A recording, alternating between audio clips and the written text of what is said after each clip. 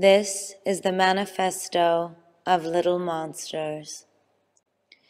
There's something heroic about the way my fans operate their cameras, so precisely, so intricately, and so proudly, like kings writing the history of their people.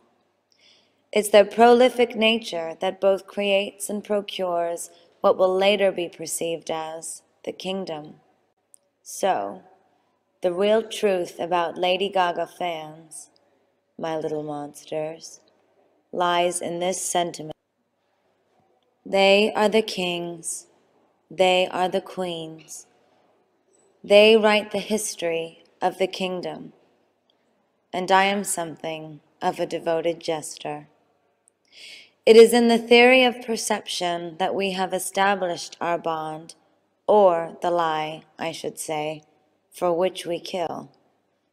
We are nothing without our image, without our projection, without the spiritual hologram of who we perceive ourselves to be, or rather to become, in the future. When you're lonely, I'll be lonely too, and this is the fame. Love and Art, 12/18/1974, Lady Gaga.